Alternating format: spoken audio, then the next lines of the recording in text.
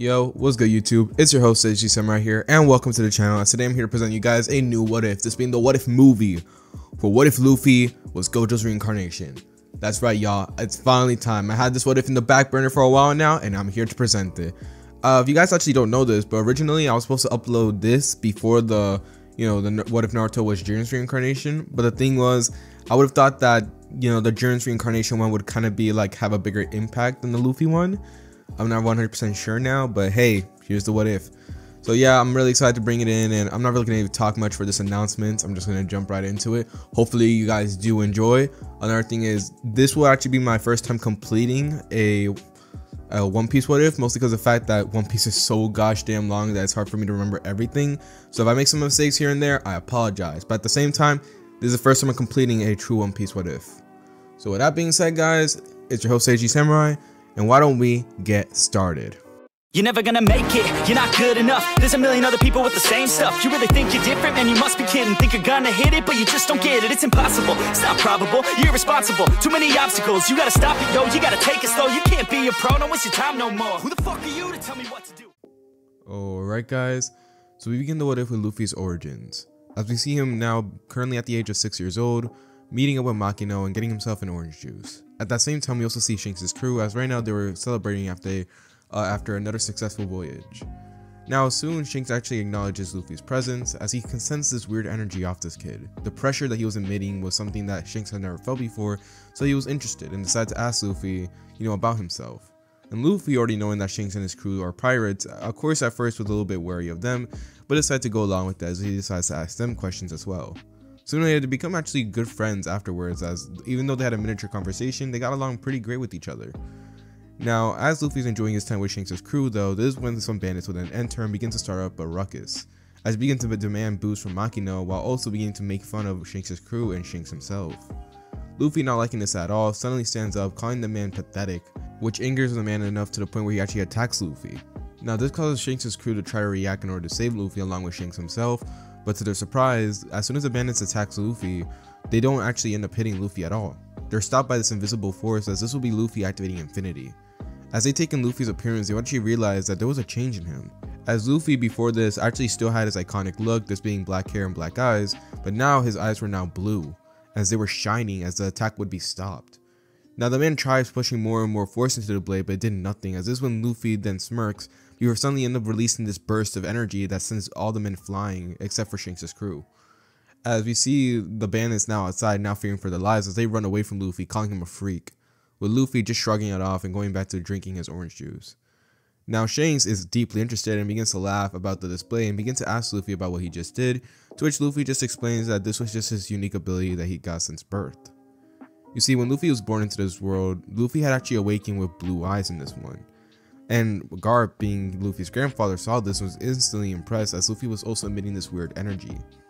But along with this weird energy though, as they would emit for a little bit of a while, we will see Luffy end up closing his eyes before opening once again to see that his eyes were now black. And ever since then, Luffy has been able to actually tap into this ability. He would usually use it whenever he was in danger as a way to stop himself from getting any damage. This worked against anything that Garp ever threw at him, since Garp would always constantly put Luffy's life at danger, and this actually allowed Luffy to get stronger with his technique. The only person who was actually even able to bypass this was for some reason Garp, which Luffy still had no idea how he did it, as even though Garp would throw his regular punches, they wouldn't work on Luffy until he began using his special trick. Luffy had asked Garp multiple times about what it was or how he did it, but Garp just kept silent, saying that Luffy is way too slow in order to really learn this, pretty much calling Luffy an idiot, which pissed off Luffy to the point where he would try challenging Garp only to lose. But still, nonetheless, Luffy grew up fighting, and this actually allowed him to the point where he's actually very proficient at using this technique. Now back to the main timeline, you hear Shanks laughing after Luffy's response, as he keeps finding out more and more about this world that makes him even more interesting. But soon after this, we do a time skip as we see Luffy and Shanks' crew continue hanging out with each other, getting along, as soon afterwards it will finally be time for them to leave. Now mind you, right now, Luffy and Shanks' crew had got along to the point where Luffy has now admitted that he wants to become a pirate, and even better, he wants to become the Pirate King. And although Shanks was of course laughing and mocking at him, Shanks knew deep down that this kid will make a big change in the world.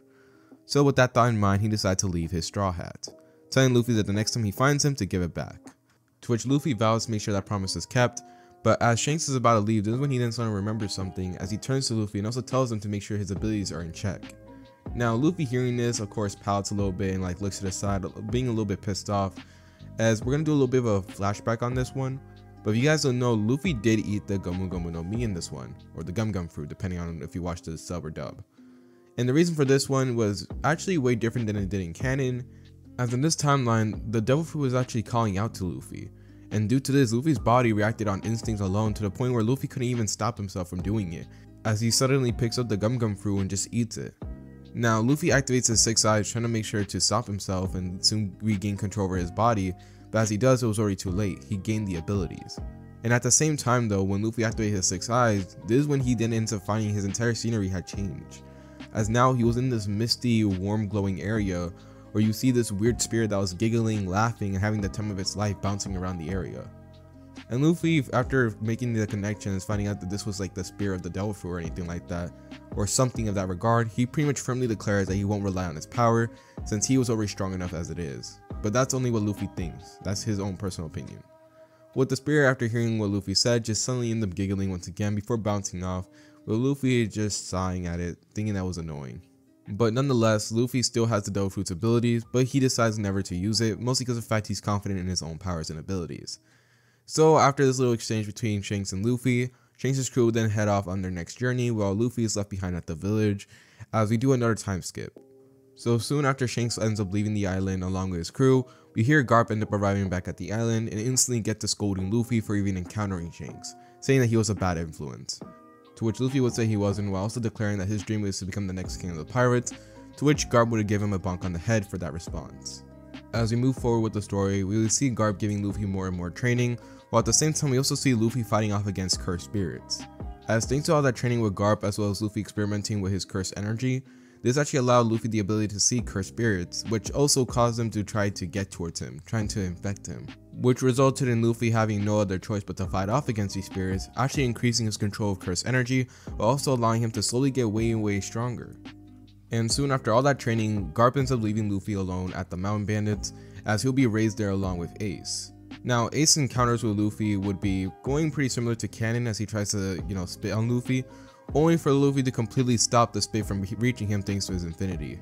And Ace, being shocked at this, was way too shocked to even react, as Luffy would then punch him in the stomach, sending him flying and crashing through a tree, as this would end up getting the attention of Garp, as Luffy would scold Ace, saying that was very rude.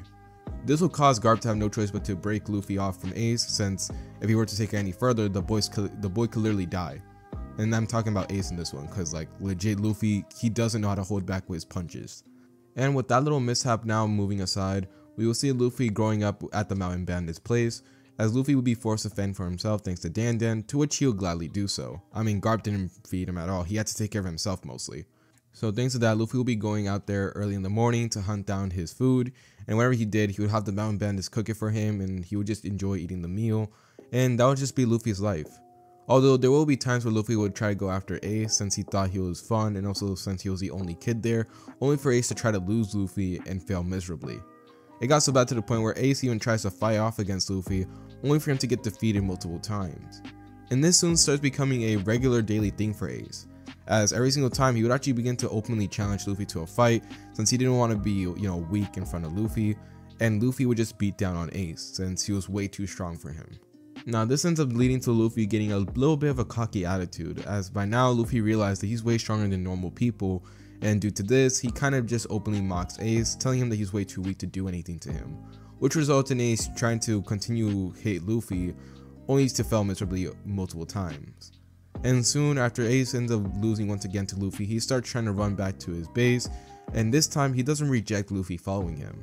This results to Luffy meeting Sabo way earlier than he did in canon, as this is when Ace begins to explain to Sabo his plan, which is pretty simple, using Luffy to get, all the treasure that they need, while at the same time using Luffy to face off against enemies that they can't handle.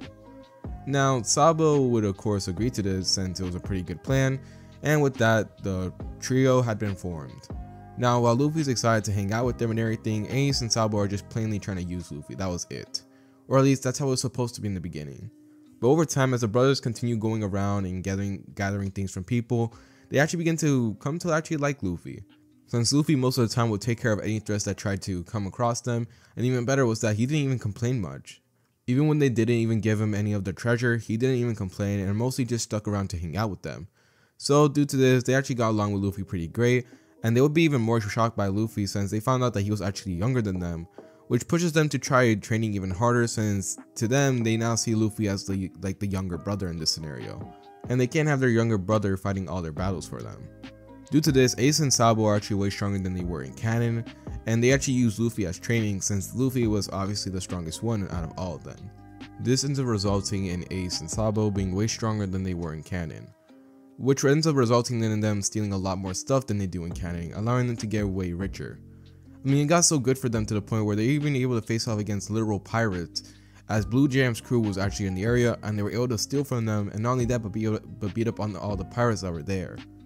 This ends up resulting in Blue Jam himself sending a large amount of his crew to go hunt down the boys, only for them to fall each time. Luffy throughout this point is slowly growing stronger and stronger, as well as his control over cursed energy is also growing even better. Now mind you, right now, Luffy also got an increase in his cursed energy reserves, as every single time he will get more and more proficient at growing and increasing his cursed energy. Since he'll be fighting off against Ace and Sabo, even though they weren't much of a challenge, he'll be fighting off against large creatures that were in the area. He'll even be fighting off against cursed spirits. But as time continues to roll on though, we will see Luffy as well as Sabo and Ace then suddenly end up getting surrounded by bandits, as this is when Sabo's father as well as the leader of the Blue Jam pirates would then arrive. Blue Jam himself would look at the trio with disgust before suddenly end up looking at Luffy, since Luffy matches the description of the boy who had been defeating all his strongest members. So he decided to ask Luffy to join his crew, making him an offer, to which Luffy would firmly declare that he didn't want to be part of his crew since he was become the king of the pirates. And after hearing this, Sabo's father would then look at Luffy with disgust before suddenly ordering his men to take care of Sabo's little friends while he ends up getting back his son, to which Blue Jam has no choice to agree to, although feeling disappointed that Luffy didn't join him. With that, all the bandits then attack Luffy and Ace, while one of the bandits try to grab Sabo. But this ends up failing miserably on all of them, since Luffy, Sabo, and Ace are able to take care of all the bandits, before finally it's being left to only Blue Jam as well as Sabo's father. Sabo's father is scared of Luffy and Ace as well as Sabo, as he begins to firmly declare that his son is a monster and that he will never get anywhere in life, to which Sabo after hearing this just shrugs, not really caring all that much. While at the same time Blue Jam realized that these kids were the real deal and decided to run away, with Ace screaming at him to never come back. And after hearing this and feeling his pride get damaged way too much at this point, this is when he decides to pull off a cheap trick and bring out a gun, as he points at Ace. Seeing this, Ace is actually surprised since he's not fast enough to dodge bullets just yet, so due to this, when he ends up shooting the bullet directly at Ace, he has no choice but to be there and wait until it hits him, only to find out it doesn't, as Luffy ends up appearing in front of Ace and stopping the bullet before it hits him. Luffy, after stopping the bullet, would then turn directly into Blue Jam's face, and just as Blue Jam was trying to come up with the response, it was already too late, as Luffy decides to reveal a little bit of a new technique that he actually just gained. Through all that training with Garp, Ace, and Sabo, and all that cursed spirit fighting, Luffy had to finally unlock his cursed technique, as this is when Luffy would then suddenly form a small little blue orb at the tip of his fingers, as this is when Luffy would then shout out the technique, Blue. In response to being called out, the blue ball would then be shot out from Luffy's fingers, as when it did, it ended up destroying the entire area in front of it, crushing it into it. And Blue Jam, being in the way of its destruction, had no choice but to sit there in shock, as this is when he would then be absorbed into the blue ball and crushed inside of it, leaving nothing behind. While Ace, Sabo, as well as Sabo's father are just shocked as well as horrified about what they just seen. Luffy looks at the direction of the destruction he just caused with a cold look on his face before suddenly turning to Sabo's father, who ends up stumbling in response. At this, Luffy looks at Sabo's father before suddenly preparing for another blue, asking him if he wants next, to which Sabo's father is way too scared to make a response. Luckily though, Sabo ends up saving him, as he ends up telling Luffy that this is something that he needs to deal with, to which Luffy allows it. Now, after Luffy ends up deactivating Infinity though, he ends up feeling a large amount of soreness and tiredness, as he used up a large amount of his cursed energy for this one. As Sabo ended up walking towards his father before putting his fist at him, causing Sabo's father to be afraid. This is when Sabo would then threaten him, saying that if he ever were to show his face in front of him as well as his friends, then he will kill him himself, to which this causes Sabo's father to be way too terrified to do anything but nod. After getting that response, Sabo ends up leaving along with Ace and Luffy, while Luffy is showing off his blue eyes once again menacingly at the man before leaving along with his brothers. And soon after this, we end up having another time skip, as after the whole event had occurred, now Ace and Sabo as well as Luffy had firmly declared that they're now on brothers forever, and they end up sharing a drink of sake. At that same moment though, this is when Garp ends up rushing back home and he's pissed off, as this is when he ends up bonking Sabo, Ace, and Luffy on the head and scream at them, as this is when he then slams 3 posters down onto the table. At this is when we then see the 3 faces of the boys on these posters, as you will see Ace, as he was currently fighting off against a pirate, Sabo, who was looking menacingly at his father, and Luffy, whose shining blue eyes were being activated and his hair was all up in the air. As this is when they will then show their bounties, as Ace and Sabo will have a bounty of 10 million, while Luffy had a bounty of 20 million. Now this would cause everyone to be surprised, while Luffy just shrugs it off, as he's actually surprised how good he looks in that photo. After that, Garp begins to scream at the boys for their reckless actions, preparing to punish them all, as he begins to throw a punch at Luffy, only for Luffy to then stop it with his infinity. At this, Garp tries putting more and more pressure as he tries to use a weird trick, but this time Luffy is able to sense it this time. His body ends up moving on pure instinct alone, as he's barely able to dodge the impact, as it ends up slamming into the ground, causing a miniature crater into the wooden floor. Even though Luffy is sweating under the pressure that Garp is ended up emitting, he still ends up firmly declaring that he doesn't care about the repercussions of his actions, as he will firmly declare that he'll become the next king of the pirates no matter what comes his way. At this, Garp ends up looking at Luffy for a while, getting more and more pissed off, but this is when Sabo and Ace will then also step up, firmly declaring that they also will continue trying to achieve their dreams, no matter what comes their way. And seeing that 3 boys were now united, Garp would then smirk internally, as he begins to think that these boys are now ready for the hard life, as he's got to know that they're not going to be all weak and everything, too scared to actually face off against the world. But nonetheless, they were still going to get punished, as he begins to chase after them, destroying everything in his path in order to make sure that all the boys get punished for their actions. And after a whole day staying there, Garp will end up leaving, as he then declares to the boys that he's no longer going to train them, especially Luffy, to which Luffy wouldn't say that he doesn't need their training anymore since they're going to get stronger on their own. And after hearing that, Garp ends up smirking as he ends up leaving them, as we would then see another time skip then roll by. After this, most of the events that happened in their backstory would continue on. They eventually end up meeting the old man who's trying to build his ship, and after helping him build his ship, they're actually able to learn a few things from the man, as the man will actually help Sabo and Ace build up their strength, while after realizing that Luffy was already plenty of strong and that the boy was already showing a large amount of abilities, he actually decided to teach Luffy Haki in this timeline. To which Luffy, even though he fights off against multiple cursed spirits, and even though he has a lot of battle experience against different types of creatures, he still hadn't mastered Haki just yet. But still, nonetheless, he ends up learning about it and now learning how to use it. So with that, the boys had once again grown even stronger. But thanks to these bounties though, they had gained some unnecessary attention, as many pirates that were all around just came onto the island to take the boys' bounties, thinking that would be easy, only for them to fail since Luffy as well as the boys were way too strong for them to deal with. As finally, it will then turn to a certain day as we see Sabo now preparing to leave on his journey.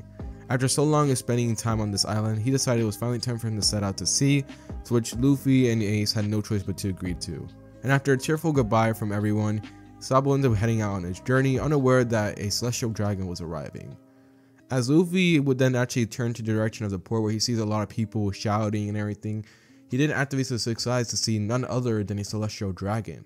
Luffy, after seeing this guy, would actually instantly realize who this guy was, since after all that training that he got from Garp early on, Garp actually taught Luffy about Celestial Dragon and telling him that he needs to show them as much respect as possible, especially since he was going to become a marine. And Luffy, after realizing that that was the Celestial Dragon, already got a bad feeling from him, since he instantly starts screaming at Sabo to dodge out the way or go to a different direction, since any altercation with the Celestial Dragon doesn't mean anything good. But unfortunately for Luffy, his warning went to deaf's ears, as Sabo tries to go past the Celestial Dragon ship, only for him to be blown up by the Celestial Dragon as he ends up shooting a missile at Sabo. Ace and Luffy are forced to watch this in shock, as Ace begins to scream out Sabo's name while everyone else in the crowd just watches in horror. And Luffy, after seeing this, would be pissed off as he then suddenly ends up kicking off from the ground, and using his cursed energy to manipulate himself, he actually begins to glide off the air, rushing towards Sabo as quickly as possible. Now, thanks to Luffy's control over cursed energy, he ends up arriving there relatively quickly, as he ends up pulling Sabo out the water to see the damage that was done to him. Sabo, although he is very injured and very damaged, he still is alive luckily. So thanks to this, Luffy ends up taking him back, relieved that his brother was safe.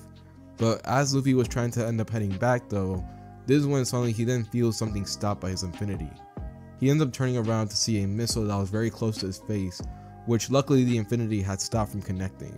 As he then sees multiple other missiles then shot out, but none of them connecting thanks to his infinity. The Celestial Dragon would be pissed off as he begins to ask his men, wondering why he couldn't hit that bug, which is, Luffy, to which this causes Luffy to be even more pissed off. Deciding that he had enough of this celestial scum, Luffy would then release a maximum output blue, as this will end up destroying the Celestial Dragon in his ship, as everyone who was witnessing it would actually be shocked about what they just seen. As Luffy would take back Sabo's body, Ace would be there trying to check on Sabo, hoping that he was alright while tears were actually falling from his eyes, while Dan begins to scold Luffy about what he just done since he just killed a Celestial Dragon, which means the entire world is going to go after him now. As Luffy looks at Ace and Sabo, not really caring about what just happened, this is when he then gets hit by a large amount of tiredness since he just used a large amount of his curse energy. Mind you, right now, Luffy is not at that Gojo level just yet. Even though he has Gojo's technique, he's still not there as he's still a child, and even though he's been fighting for so long, and even though all that training he got from Garp, he still is not at that level of mastery just yet. As Luffy falls into unconsciousness, this is when we then do another time skip. You see, after the events that had occurred, Luffy went into waking up, as Dan as well as the rest of the Mountain Bandits trying to find out about what they should do, since they no longer can stay on the island anymore. Since a Celestial Dragon had been killed, that means an Admiral would then be coming along with multiple Marines as a way to hunt down anyone who had been associated with the person that killed the Celestial Dragon, as well as the very person who killed him himself. As Luffy would actually hear all this quietly since no one has known that he woken up just yet, Luffy began to take into consideration about the things he just done and realize what he needs to do. As the next day would arrive, we will see multiple Marine ships pull up on the island, as well as Admiral Akainu. As Akainu would arrive on the island, he'll be looking around pissed off, searching for the person who killed the Celestial Dragon, as multiple Marines will be hoarding and going to people's houses, as we can literally hear the people crying out in shock, while many children that were in the area would be crying about everything that was going on, as the Marines were destroying everything and looking everywhere to find out who was the person who did it. All the while, the Mountain Bandits were scared since they literally see the Marine ships pulling up, as they can literally hear Marines trying to come across the mountain. Now, as they try looking around and try to find a way to get Ace, Sabo, and Luffy, more precisely Luffy, out the way, this is when we then see Luffy end up stepping out of the bandits' hideout. This will cause them to turn to Luffy and tell him to hide, since if he's here any longer, then he would eventually be hunted. But Luffy ignores them as he ends up looking at the scenery around him, as he ends up seeing all the Marine ship pulling up as well as hearing the people crying and screaming. At this, Luffy realizes this was all his fault, as he ends up turning back to the base to see that Ace was still over there looking after Sabo. And after realizing that if Luffy were to stay here any longer, then the people he cares about would be in danger, Luffy would look at Dan as well as the rest of her crew, as he tells them to take Ace and Sabo and leave the area while he ends up distracting the Marines. Now Dan after hearing this then tells Luffy no and tries to convince him to stop, but unfortunately Luffy had already made up his mind. He already put the people he cared about in danger, so it's time for him to bust them out. And after Luffy ends up telling them that he actually doesn't really like bandits, but he thinks that they were cool, which causes Dan and as well as the rest of her crew to be very emotional, Luffy then screams at them to run, to which they have no other choice. They end up bursting into the hut and try gathering other things before end up leaving along with Ace and Sabo. Now Ace, after seeing himself and Sabo get picked up and carried away, he starts asking what was going on, only for Dan to suddenly end up hitting him full force in the back of the head, knocking him out. As she ends up apologizing to Ace slowly while also letting tears fall from her eyes, as she ends up leaving Luffy there to face off against the Marines. Luffy would look at the people that he would call family and end up leaving, as he would nod with a small smile on his face, as he ends up giggling a little bit of how ironic everything turned out to be, while hoping that he gets to see them again in the future one day. But nonetheless, as Luffy ends up turning back to the hill, this is when Marines will end up climbing up, and as one of the Marines ends up looking around the area only to see Luffy just standing there, this is when suddenly one of them would then actually point out that this kid was actually on a wanted poster, wanted dead or alive. This caused the Marines to instantly turn to Luffy and instantly start trying to attack him, to which Luffy would actually end up releasing a blue, blowing them away, as he tells them that it was not going to be exactly that easy. After this, multiple Marines, after seeing Luffy just blow away a large portion of their men, will then start charging at him idiotically while Luffy faces off against them by himself. Thanks to all that training from Garp, as well as all the training that he got from Ace and Sabo, and also the Cursed Spirits, Luffy is able to take on large portions of the Marines by himself. But eventually, Akainu would catch wind of someone with a bounty being on the mountain. And even though he was a fair distance away, that caused him to have enough description to the point where he actually sends a full-on magma fist into the sky that was looming over the mountain entirely.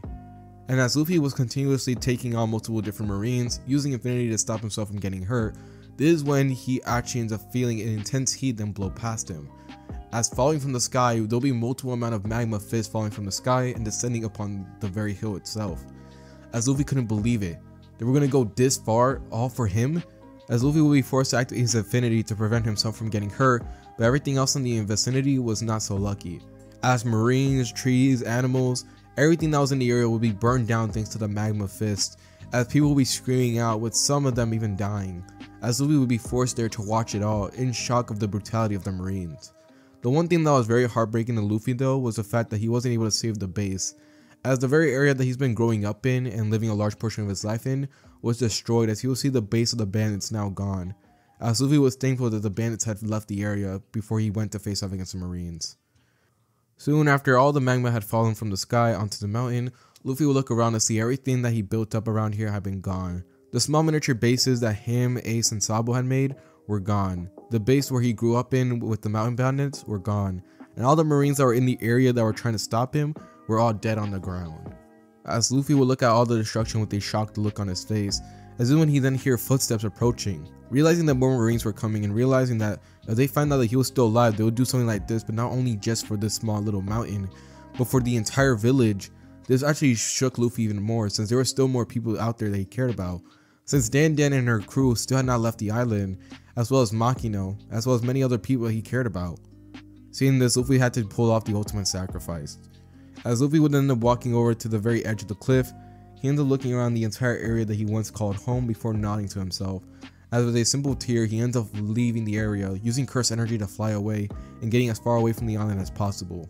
As marines would then pull up at the very top of the hill, and after looking at all the destruction that was caused, would then report back to Akainu saying that anyone that had a bounty at this point who actually existed at the top of this mountain had been killed off, along with many others. And Akainu, after finding out that he did a job well done, would then nod his head in satisfaction as more marines begin to loot the area, trying to find if anyone else was still alive that may have been associated with that man, only to find out that no one had actually knew who slayed the celestial dragon. So with that being said, they decided to mark it as whoever had that bounty had been the reason why the celestial dragon had died. So now that they've taken care of the person, that means that they finally completed their task. As with that, Akainu as well as the rest of the marines would then pull away, with the many others like Makino as well as Dan Dan and the rest of her crew being very traumatized about the whole event, as they could only do nothing more but hope that Luffy was safe wherever he was.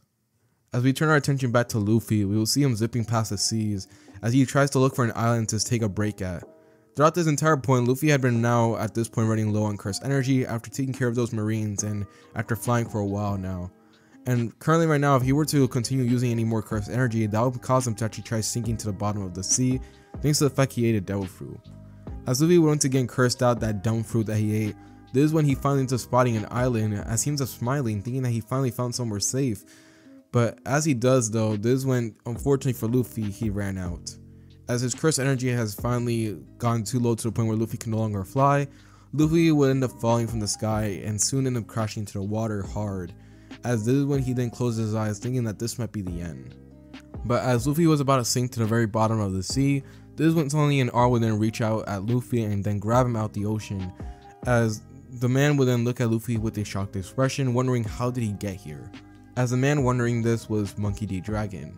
He had been on a little voyage, looking around for anything that may have been caused by the Celestial Dragon, since him and his crew had found out the Celestial Dragon was arriving at the East Blue. But to his surprise, he ends up finding out that his son was already stranded here in the middle of the ocean, and literally was about to die if he had not arrived here.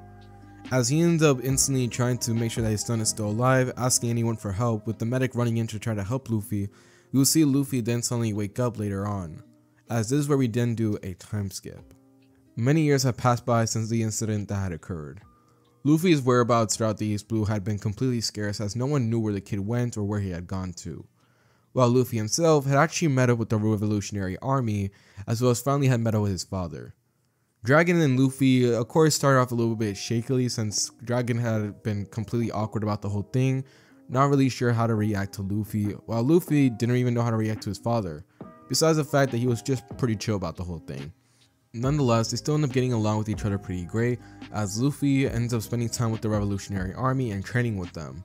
The reason for this one is Dragon was very pissed off after hearing about the Celestial Dragon arriving at the island, and he was even more pissed off when he found out that his son got hunted down by Marines. Now, even though he's been shocked by the fact that his son killed a Celestial Dragon, he found out that his son had a good reason, as the Celestial Dragon tried to kill Sabo, Luffy's brother. And of course, hearing this only resolves Dragon even further in his goal, as he asks for Luffy assisting in, trying to take care of the Celestial Dragon as well as the Marines. But unfortunately for Dragon, Luffy was not going to be a part of it.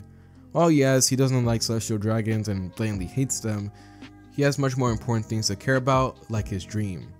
And after hearing this, Dragon decided to allow Luffy to go through with it, but he does end up giving Luffy a transponder cell that was supposed to contact him whenever Luffy was truly in danger, or whenever he needed assistance, as the Revolutionary Army was actually behind Luffy, as whenever he needed help he can call them up. As we now turn to the end of the time skip, we will see Luffy then set out on his journey. Finally, after spending so much time with the Revolutionary Army, getting trained by them, and getting to know his father, Luffy tells them that it was finally time for him to go look for his own crew and go for his own adventures. He even asked them to drop him off at the East Blue, since he didn't want any shortcuts when it comes to his journey of becoming the Pirate King. And with that, they decide to agree with his wishes as they drop him off at the East Blue, giving him a small little ship for him to, travel on, as well as some food and everything. And with that, Luffy ends up waving goodbye at the Revolutionary Army, as he ends up telling them that he would talk with them once in a while, with them of course agreeing as well. As with that, we have Luffy saying goodbye to his father in the Revolutionary Army, and it was finally time for him to continue on with his pirate journey. As this is where we now kick off with the main timeline. Throughout this entire travel, Luffy actually maintains his ship and doesn't get stranded on a barrel. As when he's continuing on his journey, he ends up encountering Alvida's ship, as they are currently right now stealing another ship from another person. Luffy, after seeing this, decides to help out, as when Alvida ends up spotting Luffy, she orders her men to attack him, only for them all to fall. As Alvida, being caught off guard by this, would then see Luffy then kick her away, sending her flying out of the ship, and this ends up freeing Kobe, who is currently still stuck under Alvida's leadership. Soon after this, Kobe then begs Luffy to come along with him as he wants to be a marine, to which Luffy, although he's very questionable about the kid, then decides to let him tag along. As this is where we then see a lot of key events begin to occur. Luffy ends up stopping at Shell Town, and after dealing with Hamelpo and Axe Morgan, he ends up adding Zoro onto his crew. Except in this timeline, Zoro actually tries to fight Luffy in this one, since he seems interested in Luffy's strength, only for him not being able to do a single thing to the boy. Kobe also ends up joining the marine at this point. After thanking Luffy a lot along with the rest of the town, Luffy ends up leaving Shell Town. After this, we also get the Orange Town arc, as this is when Luffy ends up meeting Nami, who will temporarily join the crew, as she so-called states, as after that, the trio will then fight off against Buggy as well as the rest of his crew, with Buggy end up getting defeated by Luffy as well. And this will not be the only person defeated by Luffy. As the Sierra Village arc, the Baratie arc, all those different arcs where the Straw Hats are joining, Luffy ends up defeating all the main villains. For Sierra Village, we have Luffy defeating Captain Kuro. For the Baratie arc, we have Luffy defeating Don Krieg. And even for the Arlong Park arc, we have Luffy defeating Arlong. And throughout all these occurrences, we have Luffy build up his main crew, as you see Zoro, Nami, Usopp, Sanji, every single one of them joining his crew. But thanks to Luffy's crew getting built up and Luffy defeating all these main villains, Luffy's attention in the East Blue and all around the world would actually begin to spread, as Luffy's old bounty would then resurface. As Luffy's old bounty of being 20 million would then change to being 70 million, with the attention to Luffy continuously begin to build up. But the thing is, even though Luffy is really strong at this point, that doesn't mean that every enemy that he faces off against will be easy, as he would then face off against Smoker back in Logtown. But unfortunately for Luffy, he would have a much harder time compared to the rest of the villains. Which, although Luffy was way stronger in this timeline and way stronger than Smoker, the real problem was the fact that techniques such as Blue or any of his curse attacks were not really doing anything to Smoker unless he fused Haki into it.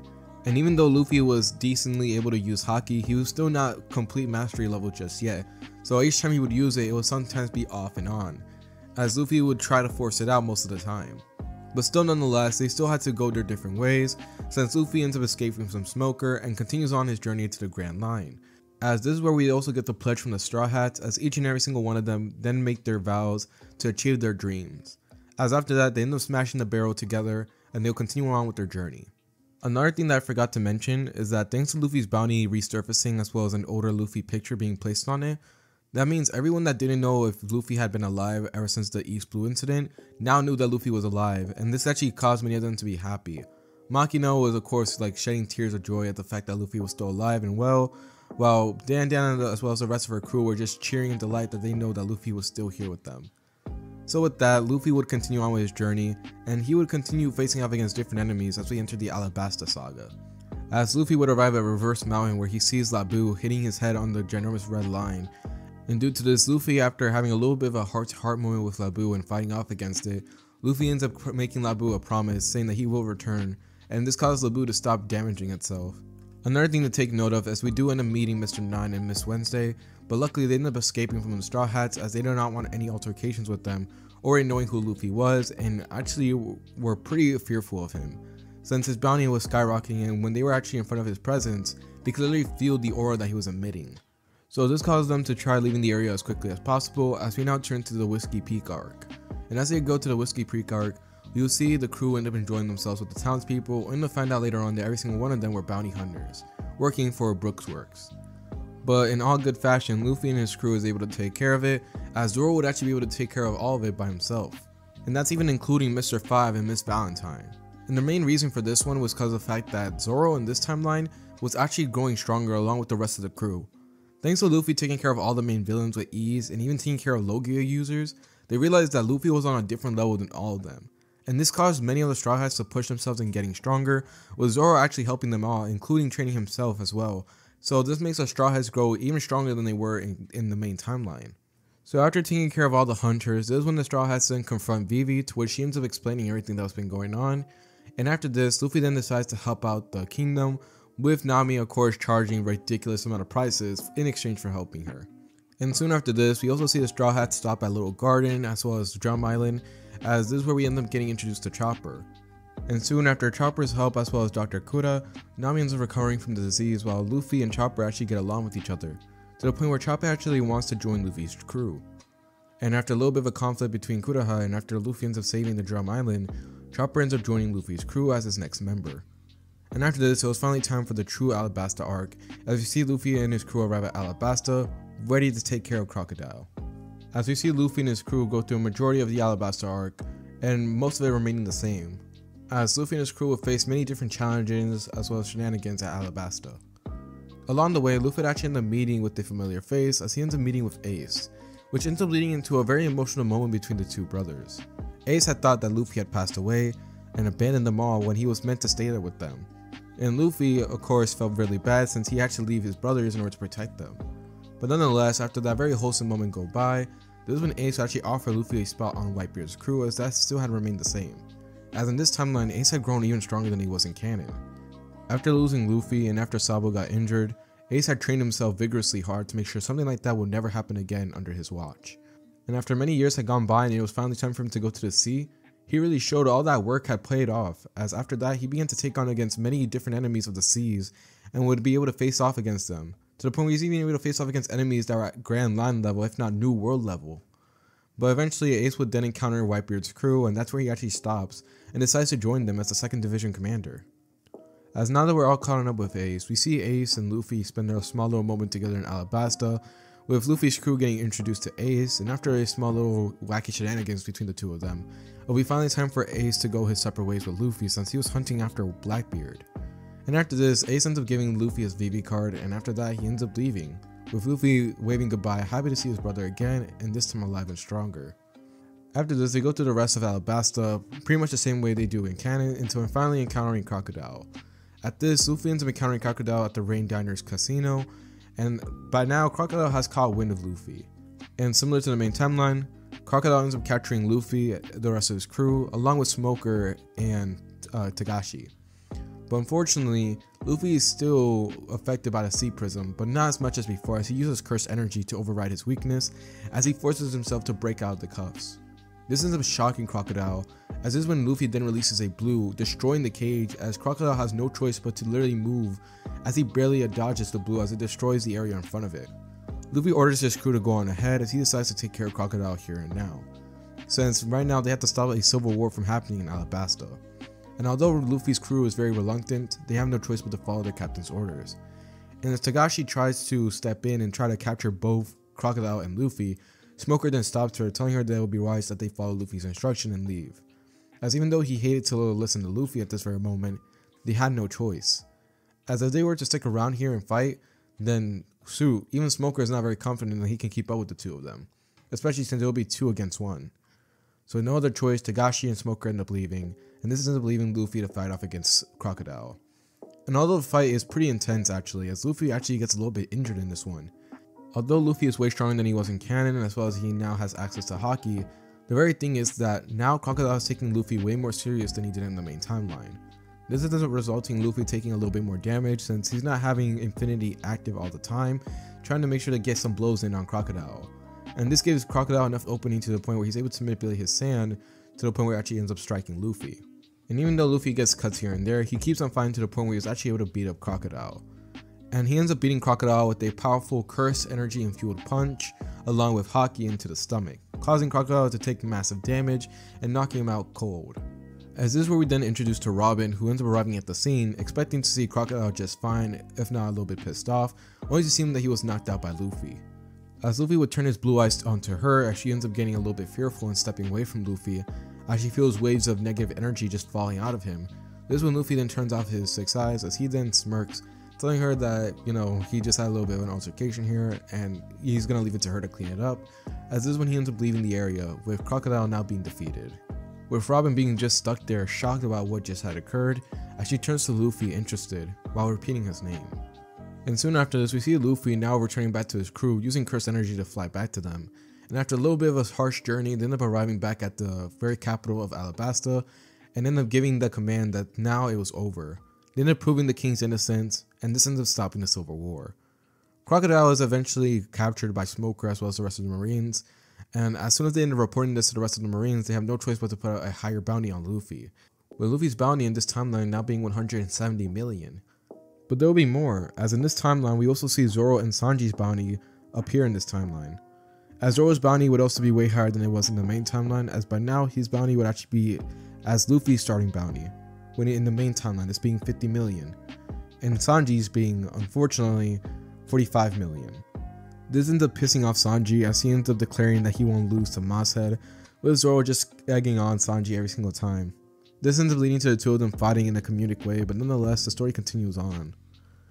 Now by now the Marines as well as many other pirate crews turn their attention onto the Straw Hats, and realizing that they're going to continue growing as a threat, they begin to try making precautions for them. As after this, we will see the Straw Hats have no choice but to leave Alabasta, as we also get that tearful goodbye from Vivi, as the Straw Hats would then bring up their arms to reveal that she was still a part of the crew, even though she was far away from them. Now this is where we then turn to the Sky Island saga. We actually find out that Robin decided to tag along with the Straw Hats and hopped on their ship, so she decides to join them as the archaeologist. And with Robin joining them, we also get them finding out about Sky Island and decide to go to the Dreamless City known as Mocktown in order to find any information about it. And when they arrived, the increase of Luffy's bounty had actually been heard of in this timeline, in this part of the Grand Line, and due to that, many of them were really scared of Luffy. Even Bellemere, who in the main timeline began to make fun of Luffy, had actually instead now been completely scared of the guy to the point where he doesn't even approach him. As this when Nami then asks for any information about Sky Island, to which causes the many people at the bar to start laughing, only for Luffy to then flash them the blue eyes, as he starts asking them what was funny. This causes many of them to start tensing up as they are fearing for their lives, with many of them even begin to pray a little bit since they don't want to be slaughtered by Luffy. And after asking everyone about Sky Island and finding no information, as many of them straight out declare that Sky Island doesn't exist, this causes the Straw Hats to leave the area. But this is when Luffy ends up encountering Blackbeard. As he ends up taking the appearance of the man, he instantly had a bad feeling about that guy. Except it wasn't really a guy, it was more of a day actually. But besides that, we now move on with the story.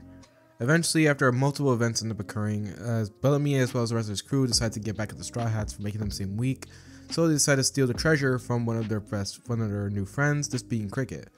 Now Luffy ends up getting it back in blood as he ends up defeating Bellamy as well as the rest of his crew, not really caring about the repercussions of his actions. As afterwards he ends up taking the treasure back, and soon him and his crew end up going to Sky Island. Now the rest of the Skypiea saga would not really change much from the main timeline, since Luffy and his crew still go through many challenges throughout this arc. As when it was finally time for Luffy to face off against Enel, that's where things are going to make a little bit of a change. As in this timeline, Luffy ends up defeating Enel with no issue at all. Thanks to his Devil Fruit, Enel's abilities had no chance against Luffy, and even when he tried using it in different ways like making his golden spear having a lot of heat, Luffy was able to activate Infinity to stop the attack from hitting him. So due to this, Enel ends up losing to Luffy as well, which ends up leading to the end of the Skypiea saga. As Luffy and his crew end up getting rewarded for their hard work, as well as them stealing a lot of gold from Sky Island, they'll then return back on their travels, which ends up leading to the Water 7 saga. As the beginning of the saga starts off pretty lighthearted, as the Straw Hats were just enjoying themselves on their simple voyage. Now in this timeline, Foxy the Silver Fox does not encounter the Straw Hats, so he does not challenge them to a debut back fight. As well as the fact that he's trying to openly avoid the Straw Hats since he was actually afraid that Luffy was going to tear him apart. But back to the Straw Hats, as they were continuing on with their travels, they actually spot a small miniature island and decide to stop by there to get a little bit of goods for their ship, since they were running low on it. But when they stop by though, this is when suddenly a bunch of sea creatures try to attack the island, which results in the Straw Hats try to take action. But before they do though, this is when suddenly Admiral Aokiji will then step in, as this is when he then shocks everyone by freezing all the beasts that were trying to attack the island, as he would end up freezing them all in an instant. This would cause many people who were actually living on the island to cheer for Aokiji, thanking him for his help, while the Straw Hats will be watching all that in shock. But this is when Luffy would then suddenly end up declaring in a very serious tone that everyone is to get back on the ship immediately. At this, the Straw Hats would turn to Luffy, and to their surprise, he wasn't smiling any longer.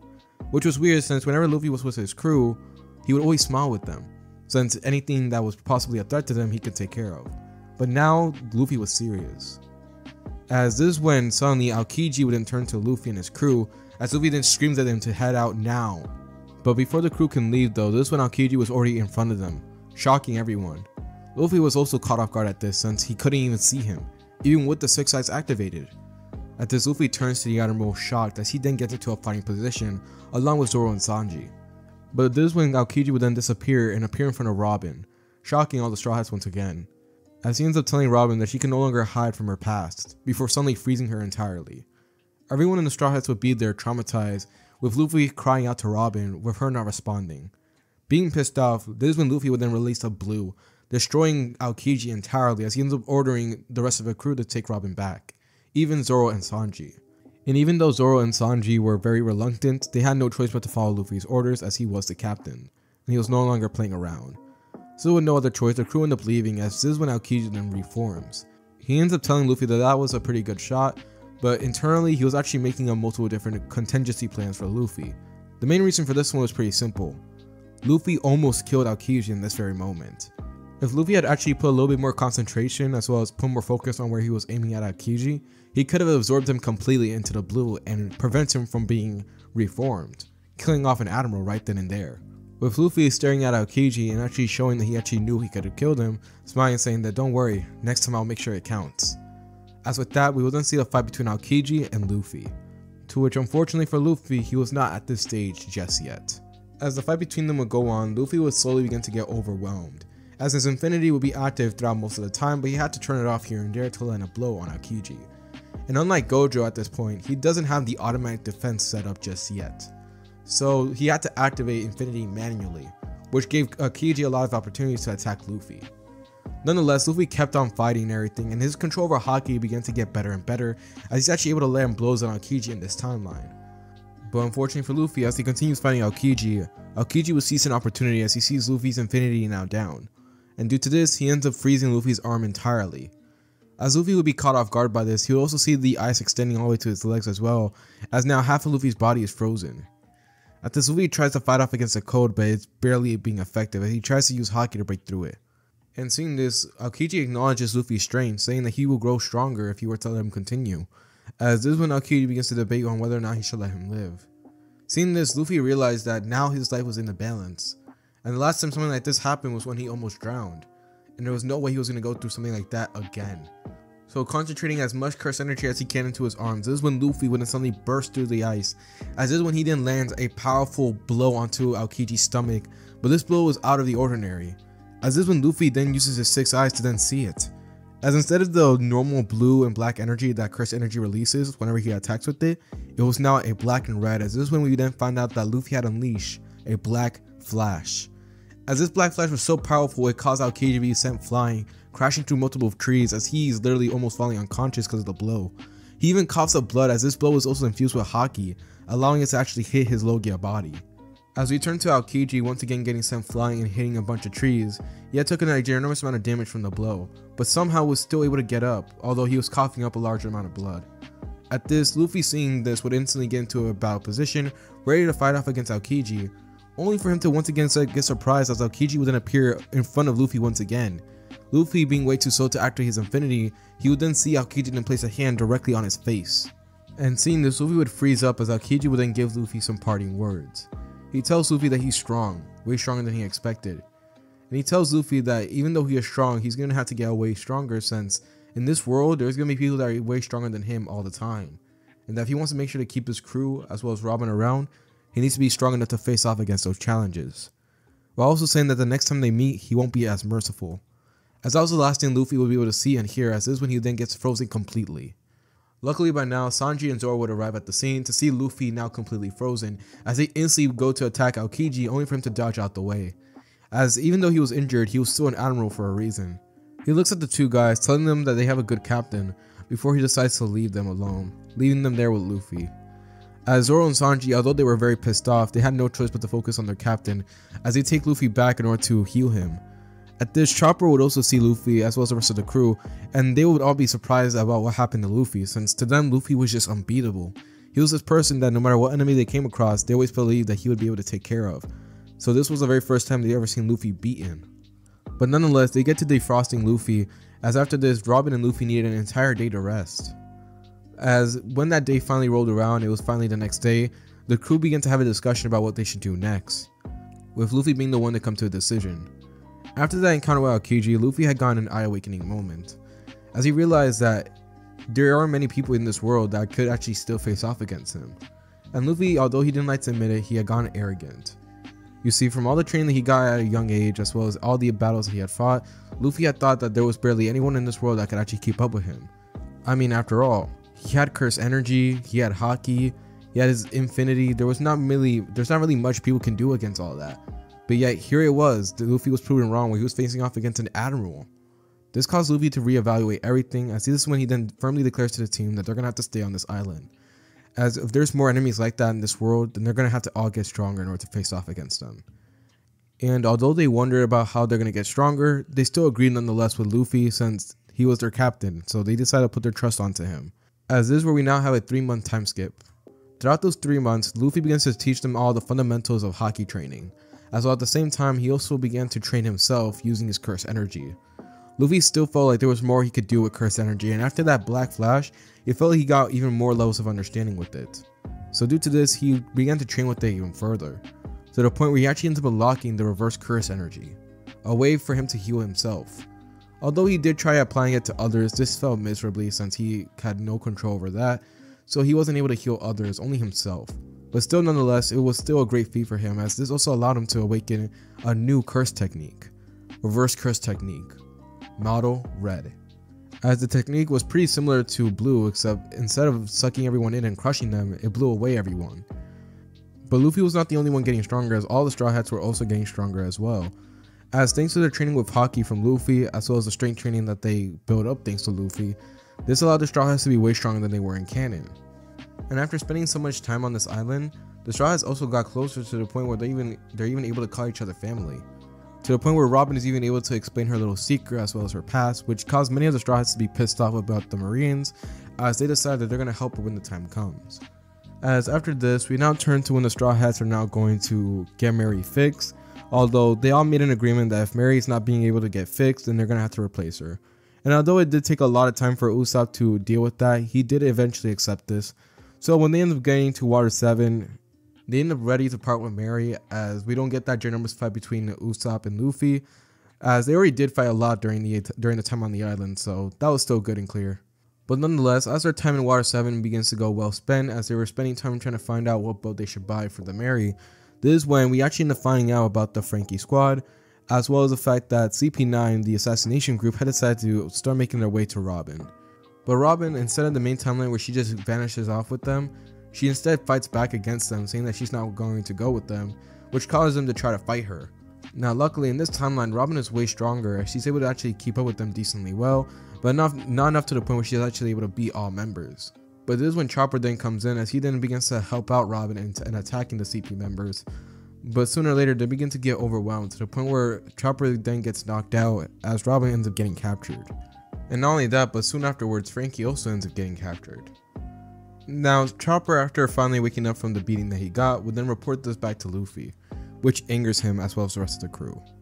So with that, they begin to form a squad in order to get Robin back, and they begin to do just that. Unfortunately, they're not able to take the Mary with them since Mary is still recovering from all the damage she got from the rest of their travels, but nonetheless they still go after Robin, soon getting on the train and soon end up going after her. So their travels to get back to Robin will remain the same as they continue tracking down the train of CP9 until they eventually arrive at Ennie's lobby. Now when they arrive at Ennie's lobby, it is go time as the Straw Hats waste no time but to start ravaging and destroying everything around the place. Luffy ends up releasing a blue around the entire area, destroying a large amount of the place as well as a large amount of the Marines as well, as they begin to report back to the leader saying that Monkey D. Luffy as well as the rest of his crew are just going crazy out there. Now the leader, after hearing this, then tells them to slow Luffy down, but it turns out to be pointless as Luffy as well as the rest of his crew are not going to stop anytime soon until they get Robin back. And Robin, after hearing all this and after seeing everything that was happening, will actually begin to tear up as she smiles, knowing that she actually had finally gotten a family. Now soon after finally being done wreaking havoc, we see Luffy then arrive to meet Bruno, one of the members of the CP9, as he then claims that he's the weakest one. But Luffy doesn't even look at Bruno at all, as he is more focused on the rest of the group that was watching through the window. And Bruno, seeing that Luffy was not paying attention to him, tries to attack him, only for him to then soon die by Luffy, as Luffy just releases a maximum output blue on Bruno, not even fighting him. As the rest of the CP9 would watch all this in shock, Rob Lucci then stands up, as this is when they then burst out the window and then suddenly appear like looming over Luffy on a different building. As this is when the leader of the CP9 then steps out, as he tells and declares Luffy that this will be his grave, with Luffy looking at every single one of them and saying otherwise. Now by that point, this is when the other Straw Hats would then arrive as well, as every single one of them were deeming a serious look on their face. When they arrive there, this is when we then see the hardest pull up in this entire arc, as you see the Straw Hats then staring down at Robin before declaring that they're going to save her. At that same time, you also see Usopp then release his new weapon, as this time unfortunately we do not get Soga King's appearance in this one. I don't know where that guy went off to, but instead we got Usopp, and this man Usopp is deeming Soga King's weapon in this timeline, as Soga King has finally acknowledged Usopp a brave warrior of the sea and decided to give him the weapon. As Luffy would then tell Usopp to use that weapon to shoot down the flag, declaring war on the world government. Now this will terrify the leader as he ends up backing away before telling the rest of CP9 to take care of the Straw Hats, as he would then take Robin along with him. But Luffy and the rest of the crew seeing this will then get angry, as this is when they then kick off their ledge, jumping all the way across the other building without any assistance, as this is when they all stare down at each one of their respective opponents in the CP9 fight. And similar to the main timeline, the Straw Hats end up winning this fight, but the big difference here is the fact that Luffy as well as the rest of them have a much easier time in doing so. Thanks to all that training they got, and they were able to take care of the CP9 members with mid difficulty. As when Luffy fights Rob Lucci, instead of taking him down with gear second, Luffy instead uses both blue and red, as he ends up just barraging him with multiple attacks of red and blue, and this causes Rob Lucci not being able to keep up. So with that, Rob Lucci ends up falling down in defeat to Luffy. The Buster Call still ends up happening, with the Straw Hats being able to stop the leader before he ends up attacking Robin, and then being able to save Robin and Frankie before suddenly end up escaping with the Mary. This unfortunately ends up leading to the Mary's demise, as she ends up dying, causing the Straw Hats to all cry, but thankfully they're able to move on. Soon afterwards, they end up getting a little bit of a break, as the Sunny was now currently being built, and due to this they needed a little bit of time to relax. Now, the same events that happened in canon will happen in this one, as Luffy's bounty would shot up once again, but this time instead of being 300 million, he would instead have 400 million. And the rest of the Straw Hats would also get a generous bounty increase as well. There's also the point where we see Luffy and Garp reunite with each other, with Garp scolding Luffy about all his actions and giving him the fist of love and everything, with Luffy just taking it all, not really caring about the repercussions of his actions. Soon after this is when they actually end up finding out that Luffy's father is actually Dragon, with Luffy already admitting that he actually came across him and that's how he got so strong. Now, this ends up surprising Garp as well as the rest of Luffy's crew, since Garp did not know that Luffy actually met Dragon. But nonetheless, he tells Luffy that from now on, things were only going to get tougher for him, and that he needs to prepare for those troubles up ahead, with Luffy firmly declaring that no matter what comes his way, he'll be ready to face it head on, along with the rest of his crew. And after hearing this, Garp ends up chuckling, calling Luffy a troublesome brat, as this is where we also find out that Kobe as well as Himepo had actually really grown a lot, as they've been training under Garp and actually gotten higher rankings in the Marines, as we soon see the Marines leaving. After hearing all that Garp had just said, this caused the Straw Hats to look at Luffy, as Luffy would nod at them once again as they realized that they need to get even stronger. So with that, they decided to train even further, while they wait for the Sunny to get fixed up entirely. As by the time the Sunny had been completely improved, it would actually be apparent that Frankie ends up joining the crew, as after a little bit of convincing from Robin as well as the rest of the crew, he ends up joining them, as after that it was finally time for them to set sail. They do have a little bit of trouble with Garp as he ends up trying to, crush the newly built Sunny, but nonetheless they're able to escape thanks to Frankie's hard work. As now, this is where we then enter the Thriller Bark Saga. Now, not gonna lie to you, this arc has no change at all, as the Straw Hats throughout this entire point of the arc have been training really hard. Even Frankie has been included, and even though he's still relatively new, he has taken the training, and thanks to this, he's also way stronger than he was in canon. As when they arrive at Thriller Bark, they also end up meeting Brook, who actually has a pretty good encounter with the Straw Hats and honestly gets along with every single one of them, but unfortunately he's still after his shadow in this timeline. And Luffy, after hearing that Brook needs help, decides to help him, with the rest of the Straw Hats agreeing. As after that, the rest of Thriller Bark is just them helping out Brook, until eventually it will be finally time to face off against Gecko Moria, another warlord of the sea. Now, Luffy is similar in this timeline, helping out and defeating Gecko Moria, but this time he actually ends up unleashing a new technique. Now, this technique, Luffy still has no idea how he even discovered it, but all he felt was like a bunch of words end up getting whispered into his mind, as this when he then says the words on pure instinct alone. As this when he then activates his domain expansion, Unlimited Void. Gecko Moria will be hit by this technique as he's override by all the information to the point where he ends up freezing at the mouth and becomes totally brain dead. As by the time he was on the ground unconscious, it was now over for him. But nonetheless, everyone that didn't have their shadows back would then gain it after Gecko Moria is defeated, and this is when they actually end up meeting up with Kuma for the first time. Well, the rest of the Straw Hats, not Luffy. Now, when Luffy ends up seeing Kuma, he's actually very excited as it's been a while since he's seen his friend, since Kuma was always super nice to Luffy and always helped him whenever he got injured. But this is when Luffy then stops as he sees Kuma act differently. He was completely expressionless. At this, Luffy begins to ask Kuma about what happened, to which Kuma is not able to say anything before suddenly he ends up speaking to Luffy, telling Luffy about all the events that occurred, his little deal with the world government, and this breaks Luffy's heart. Kuma tells Luffy the reason why he is here, as well as he also tells Luffy that he needs to completely watch himself from now on, as by now he was under the watch of the world government now that he has defeated Gecko Moria, and from now on they're really going to be sending their heavy hitters at him. To which Luffy then firmly declares to bring it on, to which Kuma actually ends up releasing a small smile. And seeing that smile, Luffy ends up getting sad once again after remembering Kuma's fate, as he tells Kuma that he's going to help break him out of it, and that he's going to put a stop to the world government, and also become king of the pirates at the same time. And seeing this, Kuma ends up looking at Luffy, actually shocked by what he said, but nonetheless smiles, thanking Luffy for that. As after that, the Straw Hats ended up leaving Thriller Bark, this time Brook being a new member, and not only that, but Nami still ends up getting the Vivi card for Big Mom. As this is where we then enter the Summit War Saga. As the beginning of the saga starts off with Sabaody. Now this arc is not changing at all, as this is where we then get introduced to a lot of people in this arc. We get introduced to the Supernovas, which are the worst of the worst, with Sanji actually being included in this brigade. We also get introduced to many others who actually end up becoming friends with the Straw Hats, which ends up leading to some complication, as this is when we then find out that Kami, who was actually a friend of the Straw Hats and was actually guiding them throughout Sabaody, had been captured and taken to an auction house. And hearing this, the Straw Hats try to get to the auction house to stop Kami from being sold. And when the Straw Hats arrive at the area, this is when they then see Hachan then suddenly end up getting shot by a celestial dragon, as he had been there to try to protect Kami, but had failed miserably. As he was now currently beating on the ground, he'd be telling the Straw Hats not to interfere, since as they do, that means that an admiral would then be called upon them. And in seeing this, Luffy then remembers the incident that happened many years ago, as he makes a vow that he's not going to let that happen again. So with that thought in mind, Luffy then looks at the rest of the Straw Hats before apologizing, saying that he's going to have to be selfish. Which, after hearing this, the Straw Hats then look at Luffy before shrugging, telling him that he's always been selfish, but they still follow him nonetheless.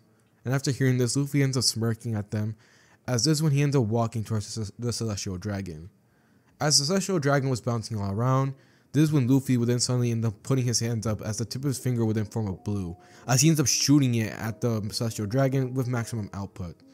As the Celestial Dragon then turns to the blue, he would then be surprised as he would then be crushed to death in front of everyone, as everyone will watch the display in shock, with Hachan then screaming out no, since he knew that his friends were now going to be in danger. At this, Luffy looks at everyone as he's like, who's next? Which causes everyone around to start screaming and start running away. Even the person who was trying to sell Kami would be running away as well, not wanting to get mixed up with that. As we see the rest of the Celestial Dragons that were there see what Luffy did, and they instantly begin to fire at Luffy with multiple gunshots. But the thing is, Luffy's Infinity was active, and not only that, but he was ignoring them, like they weren't even worth his attention. As he ends up arriving in front of Kami, he ends up giving her a smile, telling her that everything was going to be fine, as he ends up punching the glass, destroying it entirely, freeing Kami from the Generous Bowl. As after that, he then destroys the chain thanks to Haki, freeing Kami entirely as the Celestial Dragons keep firing at him. Finally having enough of their nonsense, this is when Luffy then looks at Zoro before giving him a signal to end them. To which Zoro, seeing this, would then nod with a smile on his face as he cuts the Celestial Dragons, killing them off. All the while, the rest of Luffy's crew would be there with a serious expression on their face, as even though they knew that something bad was going to happen to them, they still faced it nonetheless, as they were willing to straight up go to war for their friends, and killing a Celestial Dragon was nothing to them. And seeing all this, Kami and Hachan and all of them were just pretty emotional about the whole thing, thanking the Straw Hats, while Rayleigh ends up walking out as well. He ends up looking at Luffy and already understanding that this kid had something. He could literally sense Luffy's potential just from standing right there, as he ended up destroying the collar that was also around his neck as well as around many others, telling them all to run away. As just when the rest of the people that were about to be sold run away, this is when you would then hear a loudspeaker from the Marines outside as they demand for Luffy to get out here, with Luffy just shrugging, telling the rest of the crew to go to the boat while he decides to take care of the rest of the Marines for some fun. Kid as well as Law that were there would actually be surprised and everything and actually be pretty shooken up by Luffy. Not because of the fact that he had the balls to kill Celestial Dragon. Okay, maybe a little bit, but no, but mostly because of the fact of the pressure that he was emitting, as the boy was just emitting confidence and strength to the point where it actually made them kind of feel envious of him. As Luffy would end up walking out of the hut, this is when he ends up seeing himself surrounded by all Marines from all sides, as he'll be bombarded by a bunch of gunshots and cannons, to which he ends up stopping it all with his Infinity. As this is where we then see Luffy end up looking at the Marines with a smug expression on his face, as this is when he ends up releasing a red. As this will cause all the Marines that were in the area to be blown away and sent flying very far from the auction house, as this will give Luffy as well as the rest of his crew the opportunity to escape. Seeing that the Celestial Dragons were now killed and seeing that the fact that the person who did it was running away, this is when they would then begin to release the Pacifist, as they begin to cause havoc around the entire area of Sabaody. As we turn to see Luffy and his crew now making a getaway to their ship though, this is when a Pacifist would then stand in front of them, and Luffy leading the charge would be able to smash right through it, but this is when multiple others would then appear as well. Cursing, Luffy would then order everyone to attack on sight, to which they would all do so, and this will actually show the strength of the Straw Hats, as every single one of them are actually able to take care of a pacifist easily. As all the Straw Hats will be smiling at their success, feeling happy with their accomplishments, as they will soon arrive at the Sunny. Now when they see the Sunny, they're actually happy about how everything turned out, since they thought it was going to be way worse, but unfortunately for them, this would just seem way too easy.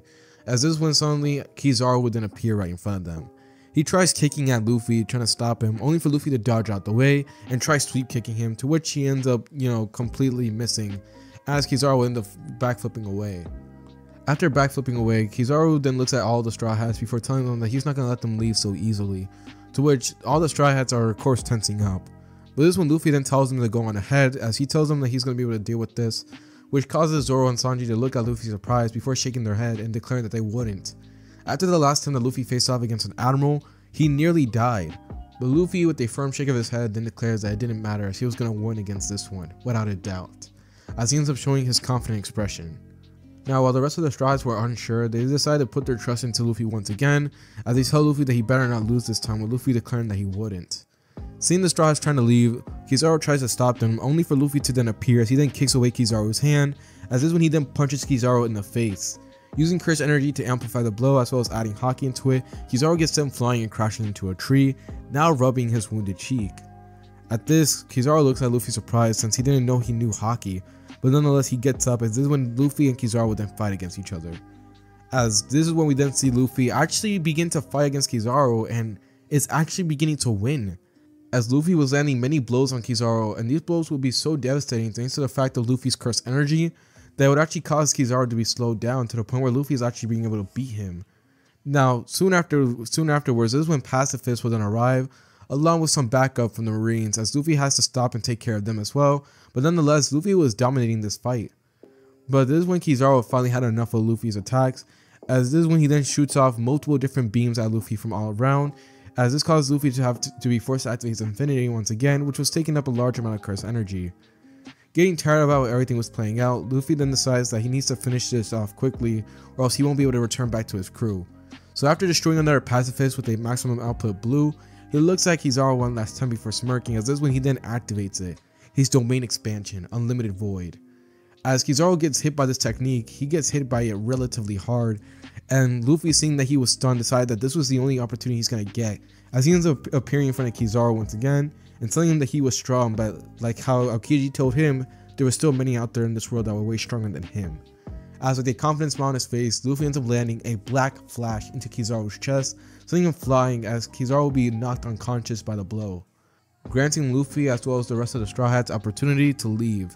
As after that, Luffy and the rest of the Straw Hats end up leaving Sabaody. Although they encounter some marine ships, they're able to take care of them easily, of course, as after that, they were now finally free to continue on with their voyage. But this only lasted for a little bit though, as the Straw Hats would then soon realize that they can't continue on with their voyage because they can't go to Fisherman Island. And the only way for you to go to Fisherman Island is that you need to stop by Sabaody. So this kind of put a pause on them. As they try to figure out a different way to get back to Fisherman Island, they end up seeing this small little island on the shore, as they decide to stop by there to go get a relaxing break while they try to come up with a plan and wait for all the heat in Sabaody to go down. As we see many days begin to pass for the Straw Hats, as throughout this time on this island, they begin to train with each other once again. They begin to eat with each other. They also still got some news mail from the Seagull, but nonetheless, they were all enjoying their time. But this is when suddenly Luffy gets hit with some very bad news. As a newspaper will then land right in front of him, he ends up reading it, and this ends up shocking him to his core, as apparently Fire Fist Ace has been captured. Luffy is shocked at this, as he ends up turning to the rest of his crew, as he begins to explain to them about what just happened. And after hearing this, the rest of his crew would then wonder what they should do now, with Luffy wanting to think about it before suddenly ended up coming to the decision. It was obvious. He wants to go save his brother. And the Straw Hats, after hearing this, would then agree with Luffy's response. So with that, they would then take the Sunny and then continue on with their voyage, as they decide to go save Ace from Impel Down. Now the journey would take a while for the Straw Hats, but soon they would arrive at Impel Down only to find out that Ace had been taken. They had been way too late. Now Luffy gets angry, but this is when he then finds out that they're going to be at Marineford. So he decides to turn back the ship and go towards Marineford, demanding that they go as fast as possible in order to save Ace. Now this causes Frankie to try operating the ship, as this is when he actually ends up operating it to the point where they end up blasting off to Marineford, and they actually end up flying up into the air in order to reach it. And as we turn our attention back into Marineford, by this point Ace was now about to get executed. But luckily, this is when Whitebeard then pulls up. As Whitebeard pulls up as well as the rest of his crew, this caused the war between Marineford to then begin, as all you can hear was a bunch of charge and battle cry from everyone around, as it was time for the Whitebeard pirates to go up against the Marines. And as we turn our attention to the Marines, we actually end up taking a look at the admirals, only to be surprised as one of the admirals was gravely injured, as this would be Kizaru, as he was still recovering from the damage he took in from the fight against Luffy. As the other admirals actually questioned Kizaru about what happened, this caused many of them to decide that Luffy's bounty is going to go up after the war is over, since they couldn't allow someone like that to be running around. But nonetheless, Kizaru still had to stay there since he was still an admiral, and even though he was injured, he could still fight. So they decided to just wait there until finally Whitebeard decided to make his move, since Whitebeard was the most dangerous one out of everyone here. So as they wait for, Whitebeard to make his move, however, this is when suddenly someone would then begin to mention that something was falling from the sky. As they were to look up, and to their surprise, they would end up seeing it. As falling from the sky above, they would then see the Sunny arrive. At this, the Straw Hat finally made it in time for the war, as he ended up seeing all the destruction that was caused. And thanks to their brief introduction here, this caused many of them to turn their attention there. Now, Son Goku, who was actually announcing everything, would actually take in the appearance of the Straw Hats. Finally he ends up seeing it, with his blue eyes now glistening, as well as a generous amount of energy just pulling away from the boy, drawing a lot of attention towards him. This was when Akainu then announces that Monkey D. Luffy had arrived onto the battlefield. Hearing the name of the rookie that caused so much damage, caused many of the Marines and pirates to turn to Luffy in shock, surprised he actually arrived here on this war. But that was not the end of Son Goku's announcement, as this is when he actually begins to explain something that surprises everyone, as he decides to air out all of Luffy's history, as he begins to explain how he grew up with Ace, and not only that, but he also begins to explain that Luffy's father was Monkey D. Dragon, which causes the world to be shocked at this, with many of the Marines turning their attention onto Luffy, realizing that he cannot continue to be left alive. And seeing all the attention onto him, Luffy would then scream at them to bring it on, with Luffy then muttering under his breath, apologizing to his crew about everything, with his crew shrugging off nonetheless, since they knew what they were going to get into, as they then declare proudly that they will continue fighting for Luffy and they will help him get his brother, to which Luffy would thank them. As with that, this is when we then get the epic war arc, as the Straw Hats along with the Whitebeard pirates then face off against the Marines. The Admirals then finally decided to stand up from their chairs, as it was finally time for them to start making their move. They couldn't let Luffy leave this battlefield alive. After all, from the damage he caused against Kizaru and Aokiji, as well as the fact that this boy had slaughtered against had slaughtered one celestial dragon. Well, actually no, two, as Luffy had slaughtered one when he was a young boy. And not only that, but the fact of his legacy, they just couldn't afford to let Luffy leave this battlefield alive. Luffy, along with the rest of his crew, as they're going through a bunch of Marines, Luffy would look up into the sky to see all the Admirals approaching him. As he curses and prepares to fight, however, this is when all the commanders from Whitebeard's ship would then arrive, as they didn't stop the Admirals from reaching Luffy. At this, Luffy looks at them confused, wondering why they're saving him, to which they all then declare that Ace has spoke fondly of Luffy, and that they know that Luffy is Ace's brother. So with a determined expression, they would then ask Luffy to go save Ace, as they would try to hold off the Admirals. And seeing this, Luffy would nod with a determined smile on his face, as this is when he then suddenly ends up blitzing multiple Marines, defeating every single one of them as he tries to reach towards Ace. All the while, the rest of the Straw Hat crew would also be assisting in this, as they would actually see pacifists land at the battlefield and begin to attack, to which they had no choice but to take care of it. We also have this very cool moment as we see Mihawk try to stop the Straw Hats, as he tries to attack them only for Zoro to stop him. As this is when Zoro then firmly declares that he's not going to let him get past him, to which Mihawk then tells Zoro that he's not ready for this stage just yet, with Zoro shrugging it off and laughing in Mihawk's face, telling him that he's going to pay him back for the scar that he gave him, pointing at the scar that Mihawk gave him during the time of Baratie. And seeing the familiar scar, this will actually bring a smile to Mihawk's face, as he tells Zoro to show him everything that he has improved on, to which Zoro would then say gladly, as they would then fight off against each other. The rest of the war will continue on at this pace, with Luffy destroying hordes of Marines and trying to get closer and closer to Ace. At this point, we will also see Whitebeard then touch down onto the battlefield, as he also begins to wreak havoc as he helps Luffy get to Ace even closer and closer. As Luffy continues chasing and going after, though, this is when suddenly things will then shift, as this is when suddenly an ginormous pressure then falls upon the island, as Whitebeard then curses as he looks up into the sky. At this, many other Marines then stop what they're doing, as many of them begin to lose hope and crumble onto their knees, as they can't deal with this no more. Whitebeard was already trouble enough, but now, this was just a hopeless battle. Even the Admirals had to stop fighting as they look up into the sky in shock, as they couldn't believe that he actually decided to arrive here in Marineford. As floating in the sky above, we would then see Kaido, as unfortunately in this timeline, Shanks could not stop Kaido from getting to Marineford, as all the cameras will be painting up to Kaido as they realize that this really is the war of the best. As right now, all the people that were here, the #1 rookie, the strongest man in the world, and the strongest beast of the world, were now here at the battlefield, as everyone was just screaming out in shock of how everything turned out to be. Luffy, who was still, getting to Ace, saw the ginormous creature, but ignored it as he was more focusing on getting to his brother. And seeing that everyone else was shocked, Luffy would use this opportunity as he ends up flying up into the sky and blitzing everyone that was there. So then Goku finally turns his attention back to Luffy, as well as Garp, as this is when Garp would then jump off from his stand and then try to face off against Luffy. And Luffy, seeing this, would have no choice but to retaliate as he ends up punching Garp, with both of their fists connecting at the same time and blowing each other away. As this is where we didn't actually get a battle between Luffy and Garp, and this time an actual battle. Garp will be scolding Luffy, telling him to look at all the destruction he's been causing and all the harm he's done, asking Luffy is this truly the pirate he wants to be, with Luffy not caring at all of anything as he starts declaring that he's going to save Ace no matter what, or who he has to go past, even if it meant him. So with that exchange not being done, we unfortunately get the sad battle of Luffy going up against Garp. As now the entirety of Marineford has spiraled out into chaos, as Kaido begins to attack the rest of Whitebeard's crew, declaring that he should fight him, to which Whitebeard has no choice to, as if he doesn't fight Kaido, that means his crew would continue getting damaged and even getting killed. So with that, Whitebeard had to face off against Kaido, which resulted in a lot of people getting caught in the collision. At the same time, the Admirals realized that they now have an opportunity to take care of both Whitebeard and Kaido, so they decided to take advantage of it while Kaido was focusing more on Luffy and glaring angrily at him.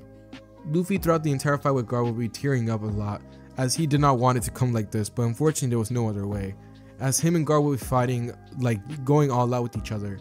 As Garp would be laughing, with tears also dropping from his eyes, as he tells Luffy that like that he's never going to end up becoming a good pirate, with Luffy telling him to shut up. With both of them letting tears fall from their eyes while also laughing and fighting, it will eventually be time to end it, as after going multiple blows with each other, Garp was feeling exhausted. He couldn't keep up like he did in his old days, and seeing the opportunity, Luffy then apologizes to Garp, with Garp also apologizing to Luffy.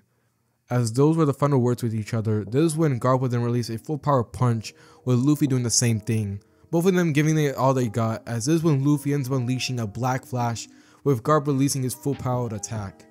The attack being so powerful, it shook the very foundation of Marineford, and caused many of them to actually lose hearing temporarily. As this is when Garp's fist would then suddenly erupt with blood, as his muscles would tear up from the blow that Luffy just unleashed, with Luffy having the same thing, but luckily he had reverse curse energy. As Luffy's arm recovered entirely, Garp would look at his arm before nodding his head painfully as he firmly declared that he lost. As he looks at Luffy with a smile on his face, as this is when Luffy has no choice but to kick Garp, knocking him unconscious. As Luffy will look at Garp with a sad expression on his face, he then turns his attention back to Ace as he then smiles at him, happy that he'll be able to save him. However, unfortunately for Luffy, he was too caught up in the moment to fail to realize that Sengoku was entirely serious at this point, and in fact it didn't look like he was going to lift a finger. And the reason why was pretty simple, as this is when Luffy would then be hit in the stomach by a magma fist. As Luffy would be hit by the attack, he didn't even get to see it coming to the point where he couldn't even activate his infinity. And that was not the only thing, as he begins to get slashed with magma slashes all around, as Luffy coughs up blood. Ace seeing this would then begin to scream out at Luffy, telling him no, as he tries to break out the chains but it was pointless. As Luffy tries to activate reverse curse energy, but unfortunately it looked like it was too late, as this is when suddenly Akainu would then appear right in front of Luffy's face, before once again punching him in the stomach, as now Luffy had 2 holes in his stomach, and slashes on his back, as by now the boy looked like he was dead. As this is when Akainu then tells him that this was going to be the end for him. You pirate scum. As Luffy is unable to do anything, as his eyes then grow hollow as he falls down onto his back. As the majority of Marineford will be frozen at the sight they just seen, with Luffy's crew crying out to him but not getting any response, as this is when Akainu then kicks Luffy's body off the ground, as he would then fall from the very ledge that he was on, as he was so close to Ace, but now he was no longer in reach. Ace would be crying out Luffy's name as he couldn't believe that he's now gonna lose his brother again, all because of this foolish mistake. While at the same time, all of Luffy's crew were just crying out in shock, with Zoro now fighting angrily against Mihawk, as he couldn't believe his captain was now gone, as he would be cursing out at Akainu, as he was now looking to get it back in blood. Nonetheless, the reports would be spreading all around as they tried to get this to the station as quickly as possible that Monkey D. Luffy had passed away, with the rest of Marineford trying to continue on. All the while though, something was off, as this is when we then turn our attention back to Luffy's body. You'll see Luffy now landing on the ground of Marineford scatter about, as everyone was still fighting while he was just there, seemingly dead. But the thing was, something was off, as no one ever noticed that Luffy's heart was slowly bumping up and down, and that the ground underneath Luffy was seemingly turning bouncy. As we turn to Luffy's mindscape, we will see the boy now sitting down calmly on the ground, as he now looked completely healed up. As inside his mind, we will see Luffy now sitting across from someone who was giggling, as we see the shadow-like appearance of this person, as this will actually be the Gum Gum fruit. As Luffy will look at the Gum Gum fruit, he begins to assume that he might have been dead, only for the Gum Gum fruit to then laugh at Luffy's thoughts and begin bouncing around once again, as Luffy tries to ask it multiple questions only for it to not answer at all. This will rile up Luffy once again, as he tries to ask anything only for him to suddenly realize it. Now I get it. As Luffy looks at the thing that was bouncing around, as it had no care in the world about anything that was happening, that's when Luffy finally understood it all. It made perfect sense. As Luffy will look at it, this is when he then smiles and also begins to bounce around as well, as the thing seeing Luffy bounce around would also bounce along with him. At this, Luffy begins to have fun in his mindscape, bouncing around these warm glowing area, As this is when Luffy then realized that this thing, whatever it was a part of him.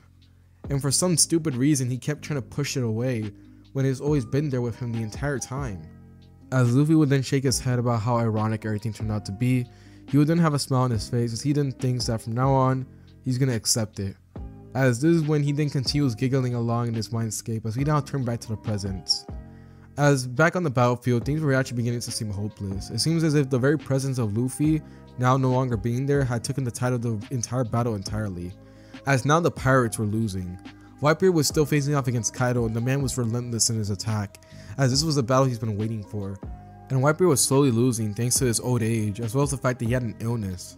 So things were really looking hopeless for him. The same can be said with the other pirates, as the Straw Hats were also trying to get out of here.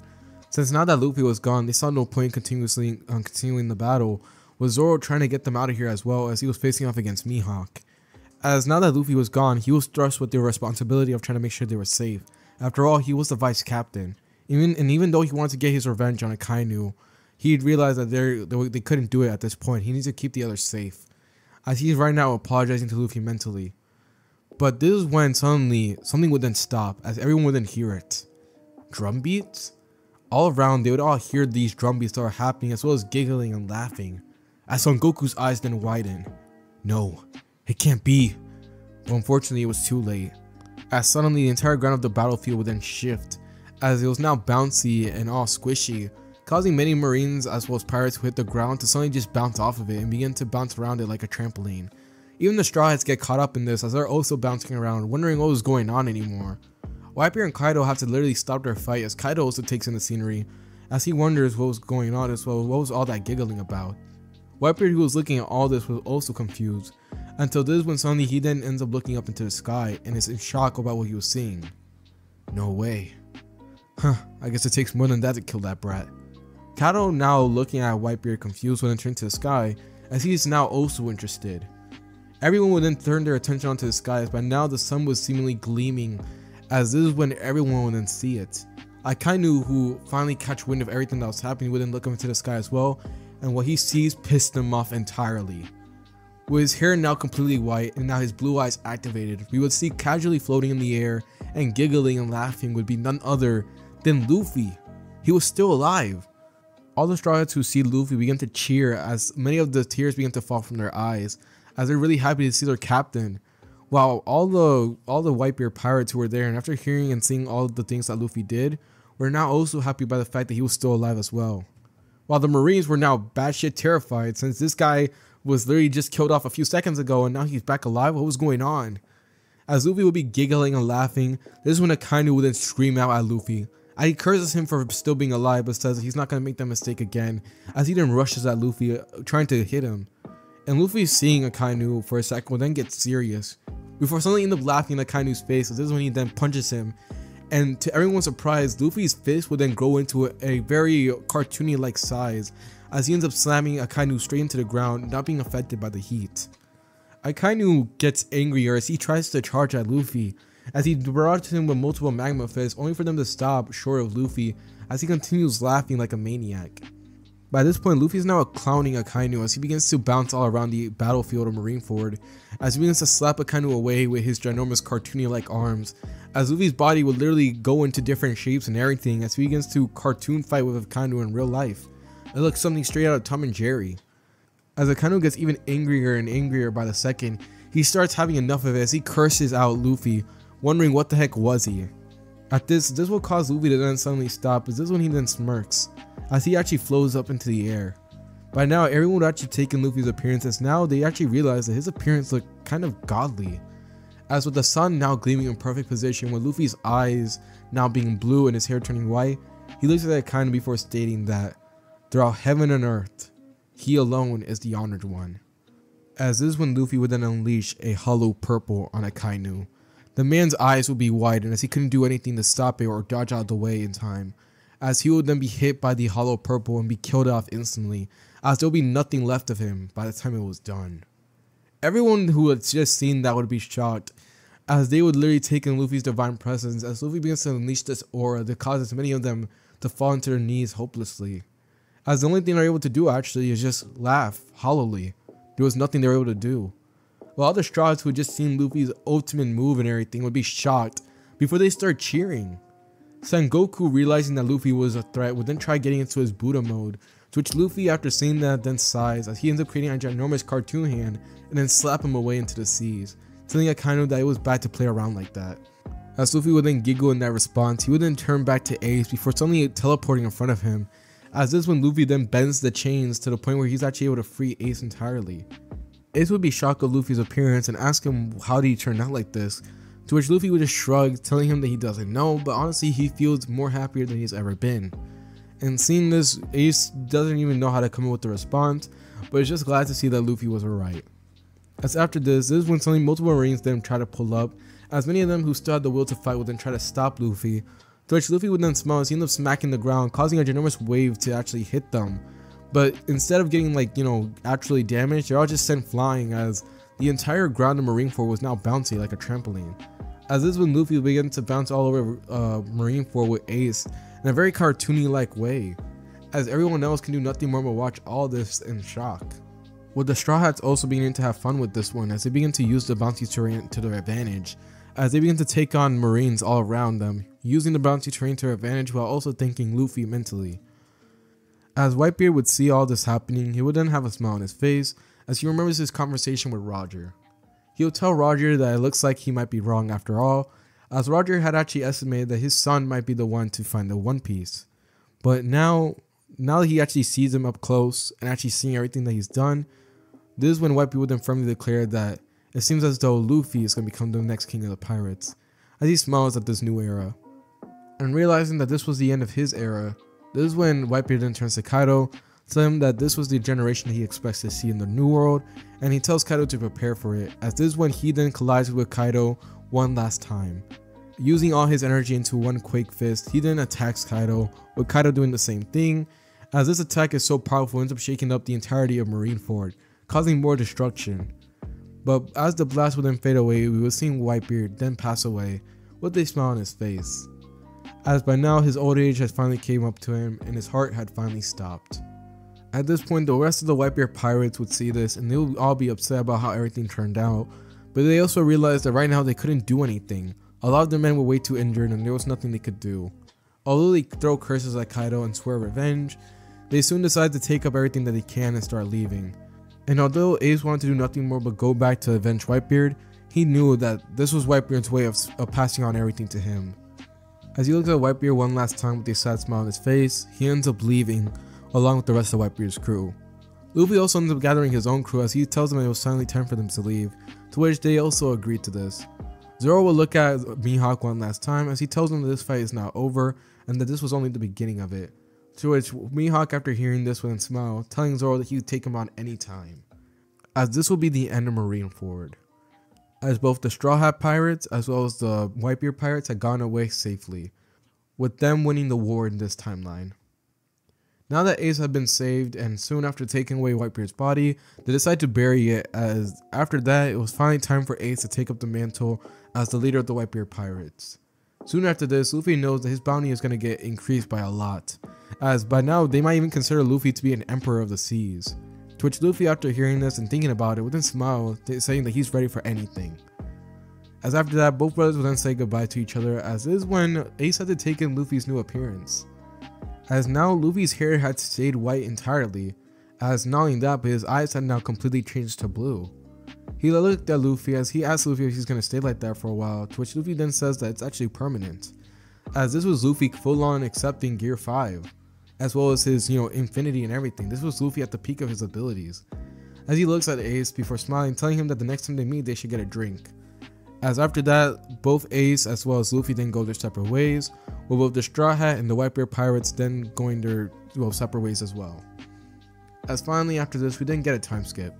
Throughout the following years, the Straw Hats would go through many adventures, they will stumble upon many mysteries and overcome them all, with Luffy enjoying all of it to the very last moment. As all around the world, Luffy had gotten many names. The first being Straw Hat Luffy, later on he got Sun God Luffy, but finally, as the final title, he actually ended up getting the title of Pirate King Luffy. As anyone who mentioned Luffy's name, he would actually be mentioned as the Pirate King, as he finally achieved his goal in getting the One Piece. as Luffy would take in all the scenery with a smile on his face. As not only that, but thanks to Luffy's influence around the world, him as well as the Revolutionary Army were able to team up and take care of the world government to the point where now Kuma is actually free. He's free from the hold that the Celestial Dragons had on him. And while Dragon's trying to currently reestablish a new world, Luffy will be held as the Pirate King, as he'll be enjoying these moments of life. As this is where we now end the story to what if Luffy was Gojo's reincarnation. I want to thank y'all so much for sitting here with me on this journey.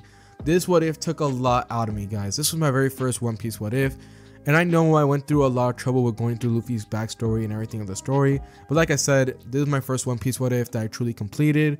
I still am trying to get better at trying to do these, guys, but hey, it is what it is. Hopefully you guys do enjoy it for what it is. I do appreciate every single one of you for being here. I'm sorry if my voice sounds a little bit weird because I've been talking for so long ever since the beginning of this video, so you guys have no idea how much damage my voice has taken.